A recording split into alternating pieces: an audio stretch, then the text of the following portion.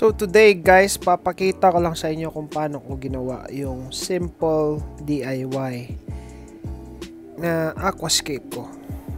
So first lalagay natin yung driftwood tsaka yung base ng mga stones natin. Of course, we need plants, so pumunta tayo sa kapitbahay ko na aquascaper din. So right now we are at his place. Namimitas tayo ng mga aquascaping plants na pwedeng ilagay natin sa ating tank. At guys, by the way, meron din siya mga ready to use na mga driftwood na may naka-cling na plants. So kung gusto nyong bumili, we are right here at Dumaguete City, Negros Oriental, Philippines. Yan po yung pangalan niya sa Facebook. You may contact him. So guys, since wala po tayong makuha na pang aquascape na gravel, since ECQ ngayon, we are using garden soil, and then on top of it I'm just gonna use regular pebbles that you can get at pet shops. With my tank, I decided to use black pebbles. So papatagin lang muna natin. I'm using a toothbrush, by the way. So ito na po yung napili kong final look ng aking driftwood. So now we're putting a simple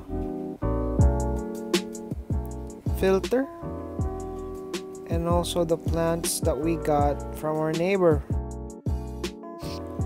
Please bear with me guys, it's my first time to do an aquascape. So now guys, we are using scrap plastic para manatiling clear yung ating water while we are pouring it in, para hindi masira yung gravel natin, and of course the garden soil below. Yan, it's full na, and I think I'm a bit satisfied now of the outcome, but it's a learning process guys. We just have to experiment what looks good in our tank. And with the lights guys, I'm gonna show you in a separate video how I made it.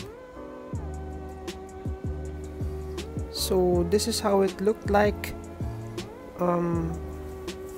the night after, but then I had more plants and more driftwoods addition, so I'm gonna show you in a while how it looks like now.